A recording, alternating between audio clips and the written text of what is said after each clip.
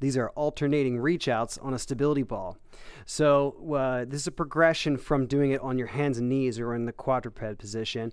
We're doing the same similar motion, but now we've got the stability ball as our support system. This is going to add a little bit of balance and stability to build in with this exercise.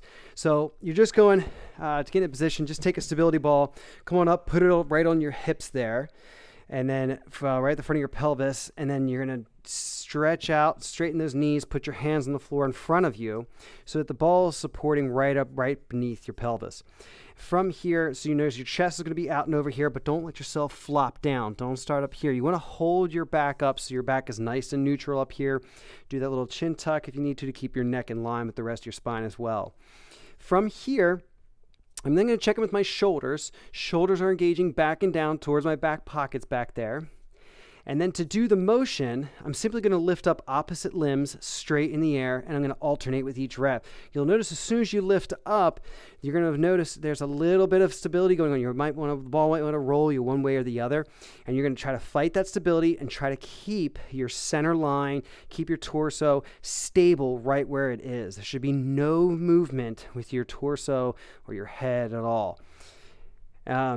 As I do each raise, I'm checking with my shoulder. Shoulder stays back and down towards that back pocket through the lift there. You can do this either with your palm down, or you can do it with your palm in. Palm in might feel a little bit better if you're dealing with some kind of a shoulder injury you're trying to work around there. So if you don't know which position to do, I would say do it with your palm in, with your thumb up, so to speak. Thumb up in the air with each rep there. If you've been told otherwise, you can do it with your palm down.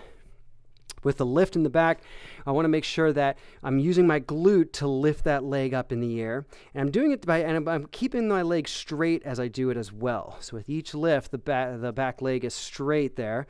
There can be a little slight bend in the knee if you're feeling it, but you're not trying to, if you do a full knee bend, it's less of a lift. But you're thinking about trying to lift up with a straight leg from the glute there, from the glute, straight up there. So notice the spine's neutral, head is back, shoulders are back and down as you alternate lifting up with opposite limbs. So that's like right arm, left leg, and then left leg, right arm. Back and forth there. Take your time. These are your alternating reach outs on a stability ball.